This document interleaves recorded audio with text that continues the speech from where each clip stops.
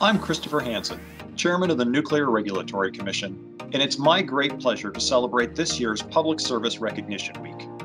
I'm privileged to engage with an extraordinary group of women and men, talented and dedicated employees who take seriously their roles in our mission of protecting people and the environment. I thank and applaud our hardworking public servants this week and every week.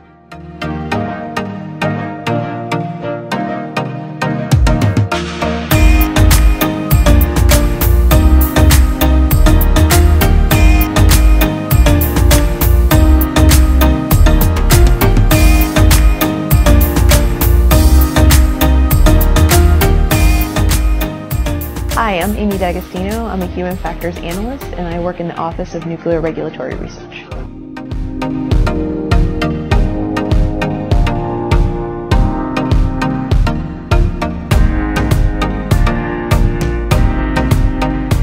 My name is Holly Kingala-Lindsay.